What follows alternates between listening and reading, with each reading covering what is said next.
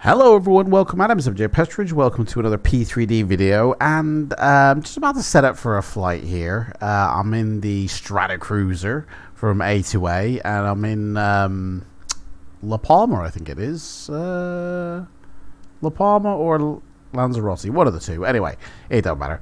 And it just dawned on me, I've never done a video which shows you, because obviously this beast of a plane here has 4 engines, you know, and I'm able to manage them all with the 2 Cytic throttle units that I have, as well as the flaps, and well, there is no speed brake in this thing, but it just dawned on me that I've never done a video that sort of demonstrates how to set up any control system in P3D. And you know, I've had a couple of people ask me, and it's a pretty simple process, but then I thought, you know what, I'll just do a video as well.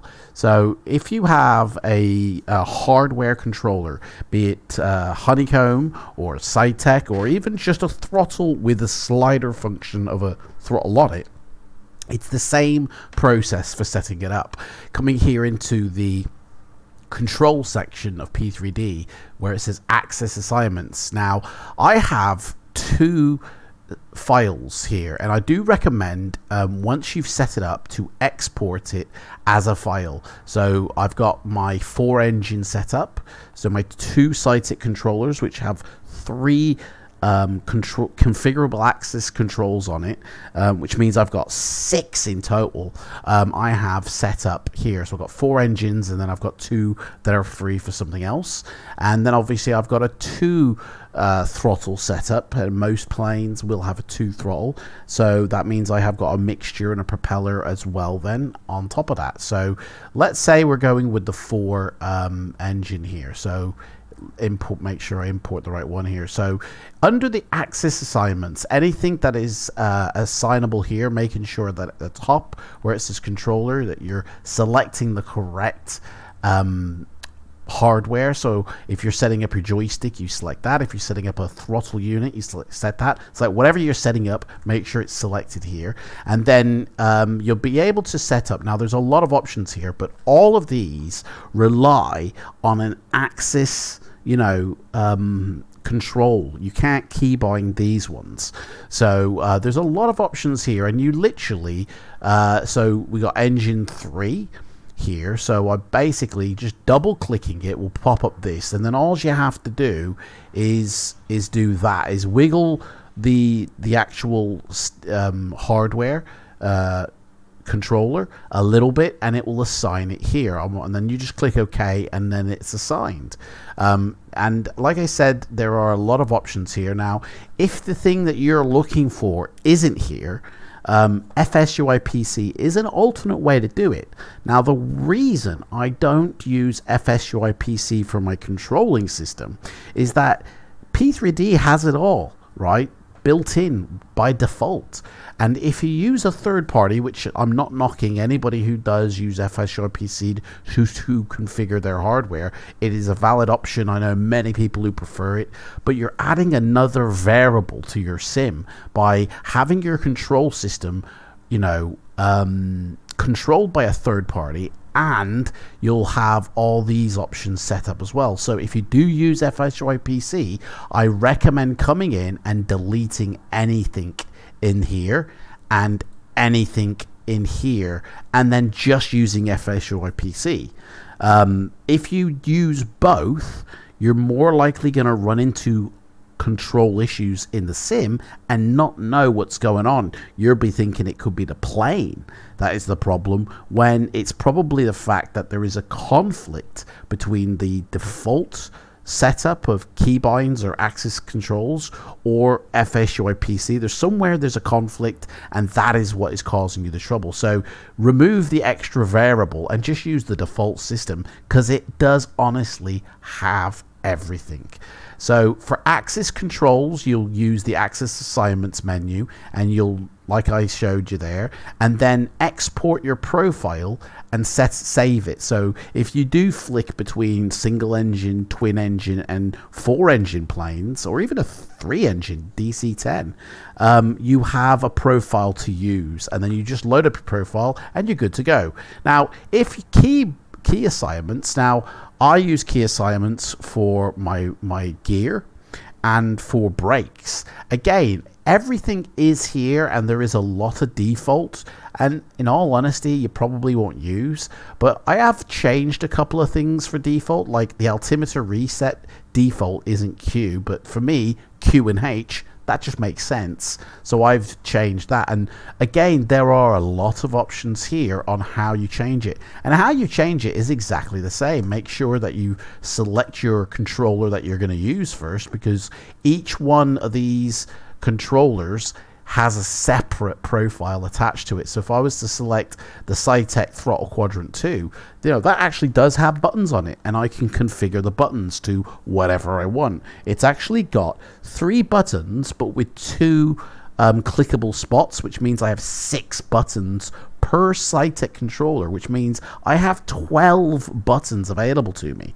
And there is actually, for each Cytec Throttle Quadrant controller, there is actually 3 more additional hidden buttons. When you take your axis controller and you push it all the way down, that's a button as well when it hits the bottom. So in actual fact, apart from the sort of 6 configurable buttons, I have additional 3. So there is 18 configurable buttons if you have 2 Cytec throttle control units. And if you're using a throttle or a yoke, which also has buttons, the key assignments will be done here in exactly the same way. You just double click and then you push your button and it will register it, and then it will, if it is tied to something else, it will, when you click OK, it will say, well, hang on, this is tied to something else. Do you wish to continue? And of course, if you wish to continue, you will, and it will automatically delete the other assignment as well, or override it rather. But I do recommend anything you're not going to use here, just come in and delete, because if you're using your keyboard, and you accidentally, hit the C button by accident, you're going to trigger something in the sim and actually not know what it is. But as you can see, I do use quite a lot of this, but exit P3D immediately. But yeah, it's pretty simple.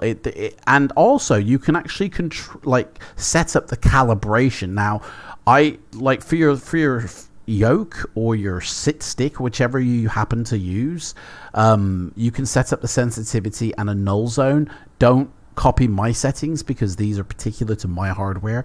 Each hardware will be different. It also depends on the Windows calibration. So if you open up the classic control panel, go to hardware and sound here, and devices and printers, it will show you all of your things here. Literally right click, go to properties, just right click on here and go to game controller settings, and make sure, because this is another thing, when you click advanced, that should actually say, like I was on the Wingman Extreme, that should actually say Wingman Extreme. Click OK, and then when you click on that and click on properties, you're actually then calibrating to Windows your hardware. And I really recommend calibrating to Windows. You can run through the calibration feature first, and that will make sure Windows is on board with your hardware, because if you find that your plane, as you're controlling it, lists to the left or right, your actual hardware yoke or stick might be miscalibrated, and Windows is adding like an extra 3 degrees of something, so make sure you run through the game controller calibration for all of your things, and just make sure that they all say the right thing. So that one will be that one, that one should be the second one. I mean, it might be the other way around actually, so click OK. And then once you've done that, I think even clicking that brings up the Windows default. Yeah, it does. So you can actually calibrate it from within P3D. I don't recommend using simple control. Untick that. And of course, if you're flying by keyboard, well, good luck to you, or you're a legend. I've never flown by keyboard, but that would make an interesting video to try and fly a plane by keyboard. And in the other controls, these are, I don't recommend force feedback. If you have got a force feedback control unit, it's up to you if you want to use it. I don't, and I don't recommend it. I don't know if it's actually working correctly, so I untick it. You use the direct input and advanced mouse controls and enable controller, and that is all you really need. You can enable joystick camera smoothing, but it lowers your frame rate, I find, in the sim, so I wouldn't recommend it. But these three menus here, key assignments, access assignments, and control calibration, is everything you need to set up your hardware for your sim. And then you just click OK, and it's all in there and it's all done. Yeah, that's right.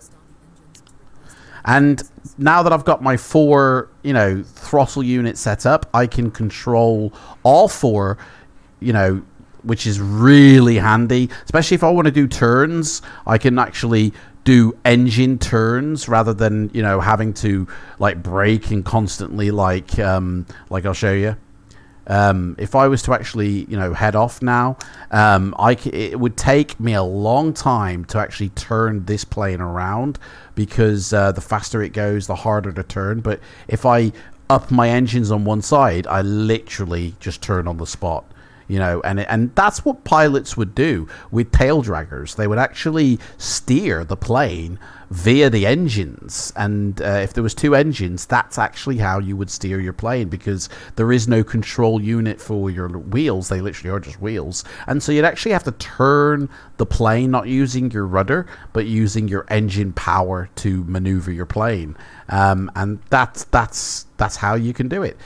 So save your profile, and that way when you load up in the plane that has 2 engines, you load your dual engine configuration up. And if you have a 4-engine plane like a 747 or the Stratocruiser or any other plane with 4 engines, you load up your 4-engine configuration and you're all good to go. It's very simple, it's very easy, and it's just an alternative version or an alternative way to use alongside FSUIPC, which I think is what most people do. But guys, it's another variable of confusion in the sim when things go wrong, and honestly the default system has everything you need. There is nothing missing. Now, if there is something I've missed in this video, please put it in the comments down below and I will do a follow-up video to this. If there's something you're having a particular control issue with and you just don't know how to solve it, let me know and I will do a follow-up video in the future. We're going to take this baby to the air. Actually, let's actually make it worthwhile, this video, and we'll take this baby to the air. I'm not actually running any live weather, and I'm not really running live time. It's 2 o'clock in the afternoon in the sim, but I don't think it's 2 o'clock in the afternoon in Gran Canaria right now. So I'm not going to bother setting up lights and stuff like that. This is just a quick and dirty takeoff. So I'm not. In fact, do you know what? I'm going to take off from this viewpoint, guys. Here we go. Let's rock and roll this baby. Oh yeah, I mean the engines are probably burning right now because I've just put my throttles to maximum. So we're going to take this baby. I've never done this before, by the way. We're going to take this baby to the air. I think it's ready to take off, to be honest. Let's get her in the air. There she goes, wheels up. Boom, she is flying. Oh yeah, look at her go. Oh yeah. And I think we can have flaps up at this point. I'm pretty sure we're probably going fast enough. Get them flaps up, boys. Oh, look at her. She is such a gorgeous plane to fly, guys. I seriously hope somebody brings this plane to Microsoft in the future. You have to excuse the stutters. I think. Recording, I've just installed some mesh, to be honest. So, and recording the video, I haven't reconfigured the settings. So, but yeah. I really hope somebody gets you this in Microsoft, because this plane is such a joy to fly. And these windows here are where the first class cabin were. You know, this is such an old plane from the 30s and 40s, I think. Might even be the 50s. But the first class cabin was on the lower decks, and then the cargo and the rest. And like, this isn't modeled inside. There is no modeling inside, sadly, for this plane, and I so wish there was, because they had beds on board as a configuration setup. They had you know, a dining area down there. They're basically like a smoking room for the rich and famous, because this was designed for long haul flights and flying high as well. And I think I'm actually losing power here. Obviously I'm not flying it properly, but we're just, you know, doing a quick flight. Like I said, this is default weather here, so I have to excuse the clouds. You know, it's not, in fact, this is what would happen if I start. This is the difference between using active sky, not using active sky. So this is not using active sky. This is default weather, and you wait and see what happens when active sky takes hold of it. It'll literally just change. It'll probably wipe it because it's probably got no clouds in Gran Canaria right now. Boom. There you go. No clouds in Gran Canaria. But there you go. So yeah, anyway guys, thank you so much for watching this video. Like I said, if there's any questions you've got, please let me know in the comments below. And don't forget, I do a giveaway for Sim Market vouchers, 50 euros, can be yours. All you have to do is subscribe to my channel and you know, put a comment down in a P3D video like this one, and at the end of each month, so the last 3 or 4 days, I'll go live with a vlog. I'll announce the giveaway winner, and then all you have to do is contact me on my About page, and I'll send you 50 euros of Sim Market vouchers out to you that you can then go and purchase Flight Sim add-ons on the Sim Market website for any simulator you want. 50 euros, guys. That's nothing to be sniffed at. Guys, get in on it. 50 euros every single month. Guys, thank you so much for watching the video. Take care, and I shall see you in the next one. Bye-bye.